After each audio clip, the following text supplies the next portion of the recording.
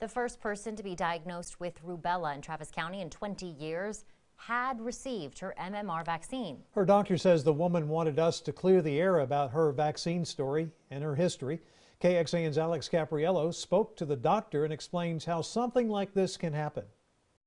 After researching it, we decided to go with the best research schedule for vaccinations. She's up to date with her shot. The issue of can someone get sick with the vaccine? Yes, someone can. It happens when your body loses its ability to fight a virus you're vaccinated against over time. By age 20, about 10% of people have lost their immunity. It's called waning immunity.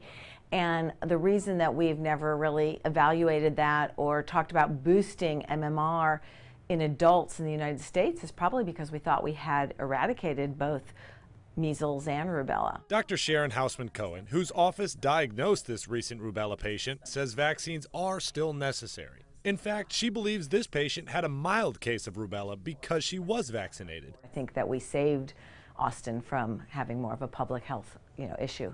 We're still finding out more about this case. We've learned that the patient is a school teacher and that unvaccinated students will be required to stay out of class for 21 days. Luckily, the doctor told us that's only one student at the school.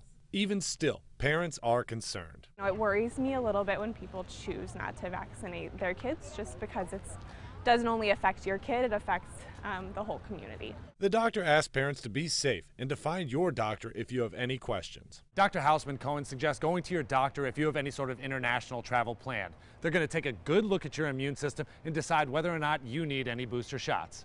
In Austin, I'm Alex Caprariello, KXAN News. And it can take 10 days after exposure to develop symptoms, and you can be contagious after that for up to 7 days. But keep in mind, rubella is quick and may not show symptoms at all. It's important to know whether you're fully vaccinated against measles, mumps, and rubella before traveling overseas. Right now, there are measles outbreaks in several countries, including Israel, Thailand, Vietnam, the Philippines, and Japan. The Centers for Disease Control and Prevention reported a rubella outbreak in Japan 2 weeks ago.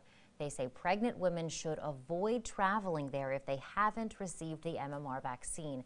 Keep in mind, Japan is hosting the 2020 Summer Olympic Games. An estimated 600,000 overseas visitors are expected to attend.